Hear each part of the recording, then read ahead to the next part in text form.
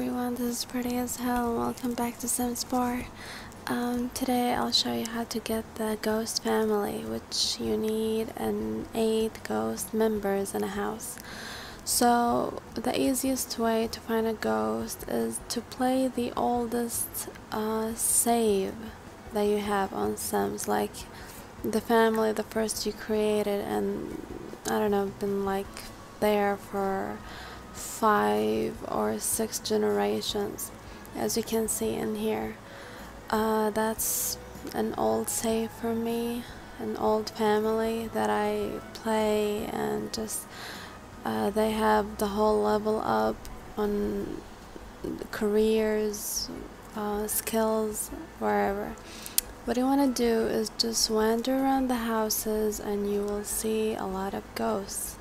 Like in here we found the first house of the ghosts, and now we will find the second one, which is over here, and that's the third, and we will find the fourth. So if it's like too many generations have passed, you will find ghosts as your neighbors. So what you want to do now is, I chose this ghost. You can choose any other ghost, it's okay. So after that you go ahead and press manage worlds, which is on the top right screen. I didn't save for this one because really it's not necessarily, I'm just doing that for the trophy, but if you like a ghost family, yeah, go ahead and save.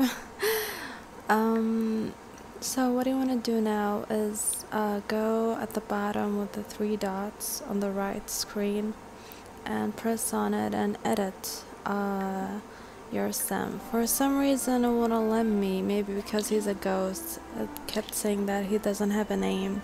So I created a name for it. I name a ghost. And then I tried again and I pressed on these 3 dots on the right. And I edited and it did work for me. So what do you want to do now? The first thing you have to do is go ahead on the top right screen. It says save your sim so you can add it to your library. So go ahead and do that. That's the first step you have to do. After it saves and add it to your library, just go ahead and press on add more sims, which is on the bottom left screen, and choose add sim from library. So you just keep adding sims until they reach 8 members. And after that, make sure you save, and I'll show you exactly what to do in a few.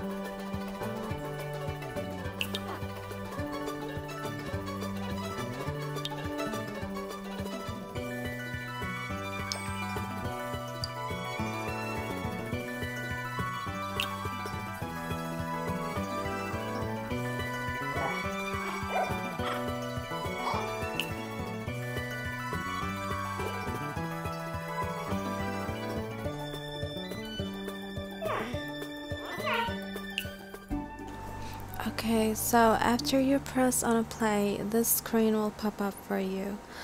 Don't do anything, just press circle for PlayStation 4 to cancel, and then go ahead and go to the house that full of ghosts.